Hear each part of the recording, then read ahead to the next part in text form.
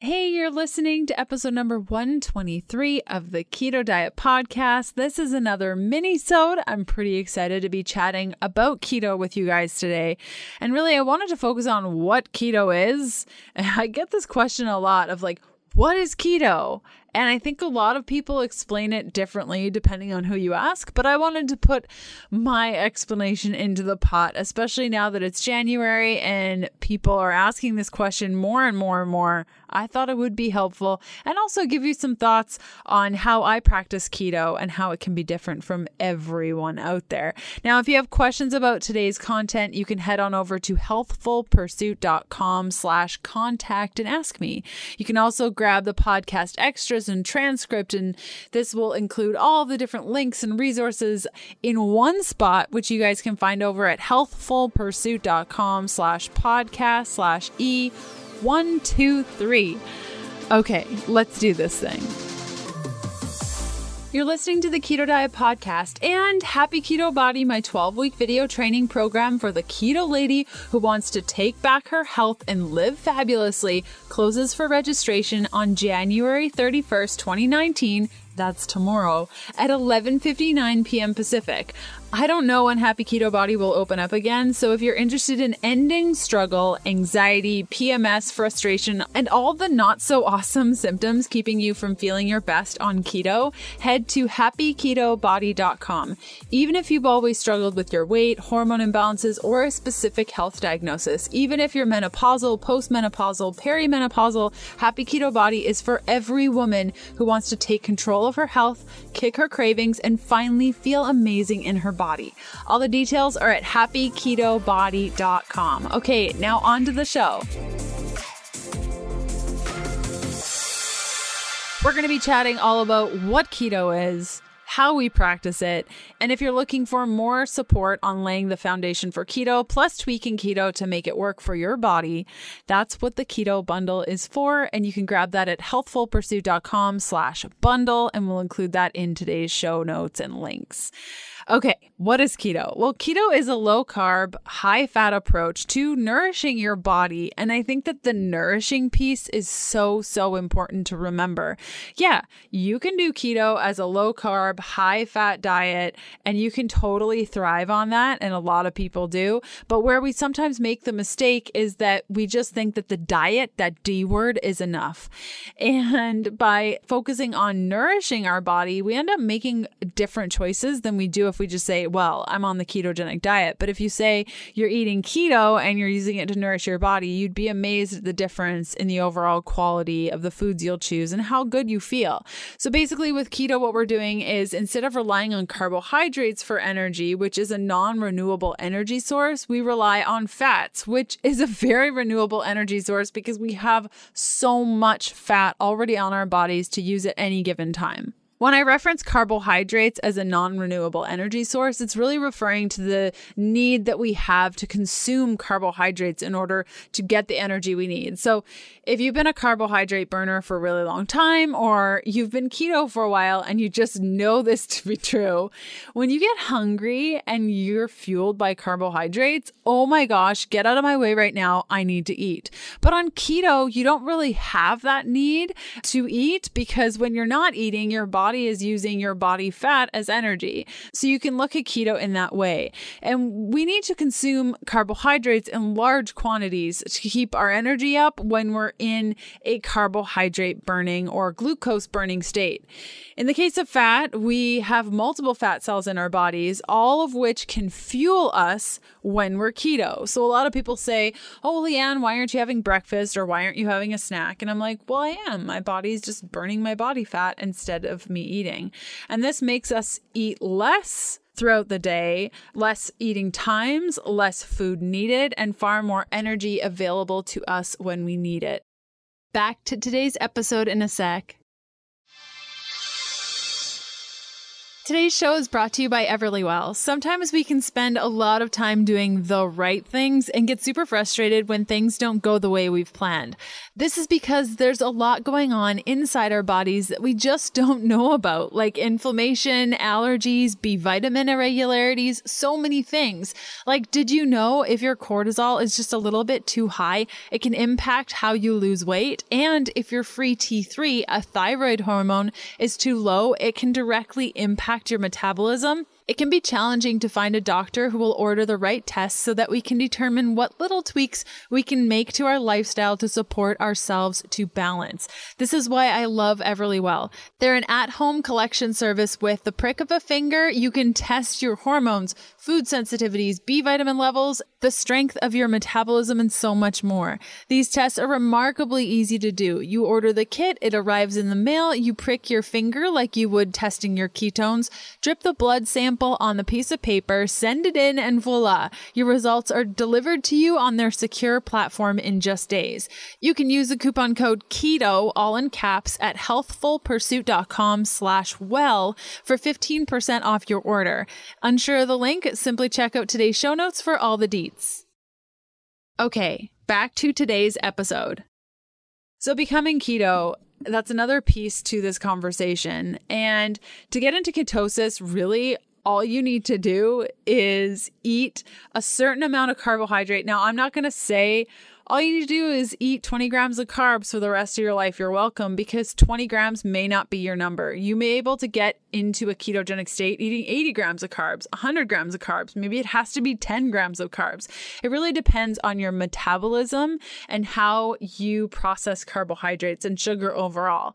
So generally speaking, when you want to get into a state of ketosis or nutritional ketosis, you want to consume the majority of your calories or energy from fat, enjoy moderate protein, and limit the carbs. Now, when I say moderate protein, I think what a lot of people think is like the less protein I eat, the better, and I'll just eat a bunch of fat. You do need protein. And I think so many of us have made the mistake in the past of not eating enough protein on our ketogenic diet. And any keto veteran would probably say, yo, girl, you don't need to be eating limited amounts of protein. Make sure you're eating enough to stay satiated. And in fact, a lot of people can become ketogenic eating a ton of protein. So really the main takeaway here is eat a lot of fat, understand what a carbohydrate is, and if you're still hungry, just add more protein or add more fat. I think a lot of us think it's overly complicated, and it's really, really not. And you can take it day by day. Now, you want to focus on food quality. Now, this isn't necessarily quote unquote ketogenic to do, but like I was saying at the beginning, when it comes to the nourishing aspect, we really want to focus on high quality foods. And while foods that contain grains like corn, wheat, rice, and barley are generally going to be higher in carbohydrates, there are a lot of additives in foods that will have corn, wheat, rice, and barley that may not be the best choices for you and your health. But if you're first getting started on a ketogenic diet and you don't even know what paleo is and you've never even done it before, asking you to focus on keto, as well as start eliminating grains, as well as, of course, eliminating sugar, it could be a lot. I hope you're totally digging this episode. I love putting these together every week, and I hope you're getting something out of it. I love seeing where you're listening from. So next time you're listening, or even right now, take a picture of yourself watching the show or a screenshot of your favorite episode and tag me on Instagram at Healthful Pursuit. And if social isn't your thing, that's totally fine. Just jump on your favorite podcast player and leave a review for the show. Okay, back to the good stuff. So you can look at food quality as the next phase of your keto, of just, let's get you adapted. Let's get you understanding what a carbohydrate is, how to remove it from your diet. And then we can focus on food quality, or the nourishment aspect, which of course is the removal of grains. So like I mentioned, corn, wheat, rice, barley, quinoa, amaranth, those sorts of things. And then you have things like legumes, like pinto beans, peanuts, kidney beans, lentils. Now, some vegans or vegetarians or more plant-based individuals will still eat a little bit of legumes on their ketogenic diet. This is all just dependent on how you want to structure your eating. And then there is sugar in all of its forms, including honey, agave, maple syrup, coconut syrup, all the sweetener things. Now, if you're like, what am I going to have instead? My two favorites are monk fruit and erythritol. A lot of people like stevia. I don't love it. So if I can just have monk fruit and erythritol, I'm happy. You want to eliminate most fruit. However, berries are very keto friendly. And if you want to go a step further, you can always look at my carb up practice. I will include a link in the show notes where you guys can learn out more about carb ups and how you can incorporate things like fruit and starchy vegetables like potatoes, squash, yams into your keto protocol. So you can't label foods as keto or not keto. Some foods are just more keto friendly than others. So I know I'm guilty of it too, of being like, and it's keto. And then I have to like correct myself and be like, Leanne, that's really confusing to people because like I said, with the metabolism piece, some people can't eat a lot of carbohydrates, whereas other people are able to be keto and they can eat quite a few carbohydrates and stay fat adapted. So labeling food as keto or not keto can be really confusing for yourself because, okay, a great example is if you have a handful of almonds, that's pretty keto. Good amount of fat, good amount of protein, lower carbs. If you eat an entire bag of almonds, that's probably not quote unquote keto because that's a lot of everything, including carbohydrates. It's really challenging to say whether or not something's keto or not keto. It depends on so many factors. Personally, what I eat on keto has definitely changed over time. I used to be quite strict with all the things, including the foods that I would eat, how I would prepare them.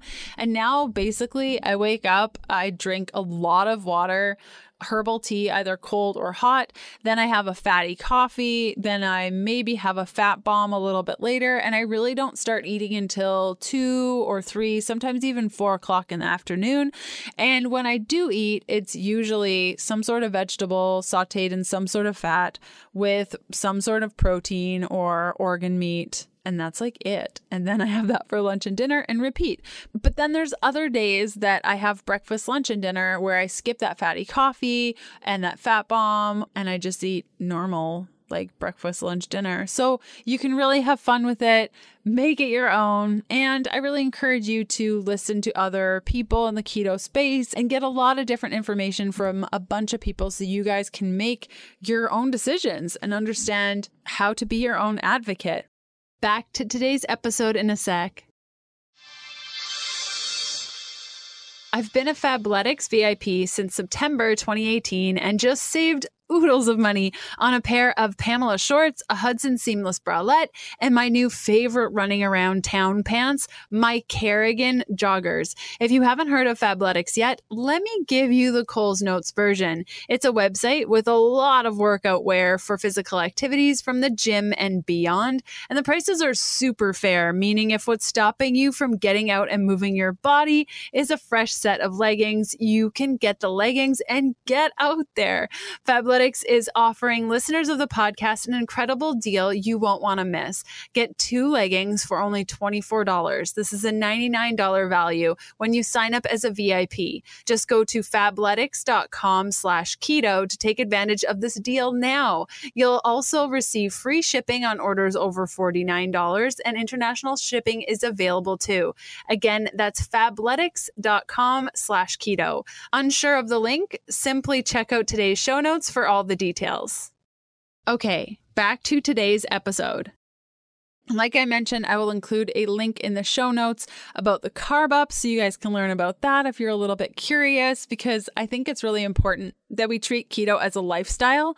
And it would be ridiculous for me to sit here right now and say the only way to health and happiness is to eat 20 grams of carbs for the rest of your life. Okay, goodbye. No, it's totally unrealistic. And you're probably going to have carbs. Life happens.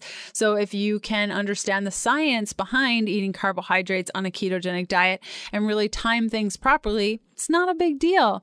So again, if you have questions about today's content, you can head on over to healthfulpursuit.com/contact and ask me, and I will see you guys on Sunday. Bye.